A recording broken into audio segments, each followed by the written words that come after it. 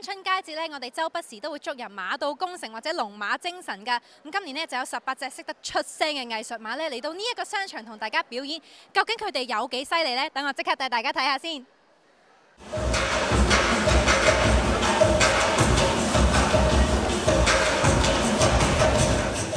Hi Nick. Hey, how are you? Yeah, I'm good. How are you? Great. Yeah, how does it feel to be in Hong Kong? Hong Kong, it's amazing to be here. It's amazing just to be in a different country. And so, I've been out and about and exploring the city. It's a beautiful city. Yeah, and I love Hong Kong as well. And I love the States. Love. Yeah. Yeah. I mean, but Hong Kong, for me, it's like New York on steroids. Oh, wow. Oh, yeah, so why did you come up with, or how did you come up with the idea of the sound suits at the very beginning? At the very beginning, the first original sound suit was in response to the Rodney King, the LA riots in 1992.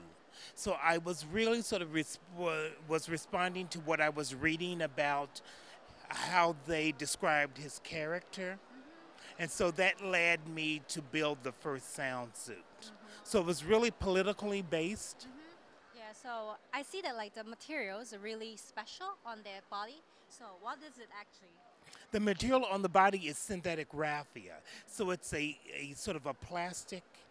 But the thing that's fantastic, the reason why I chose to use it is because of the sound that it makes and also the volume that it creates when one moves, the fluidity of the fabric. So it really offers another interesting sensory in terms of the visceral sort of texture of it all, and then also it's part of the sort of whimsicalness, I think, the volume. Hi Will, how are you? Fantastic. Good. So how is it in Hong Kong? It is wonderful. I have an amazing time here since I've been here. Yeah, so your first time? My first time in Hong Kong, yes. Yeah, so we just watched the performance of the sound suits and the wonderful dance. Yes. And this was really surprising to see the body and the lower part of the horses separated. Yes. Yeah, so how does it feel to see the performance here in Hong Kong instead of in New York? New York here, the difference between here and New York is that, first of all, we use different music. And we use obviously different dancers, but the feeling stayed the same, and we also use the same structure, like the horses grazing and then detaching and then coming back together.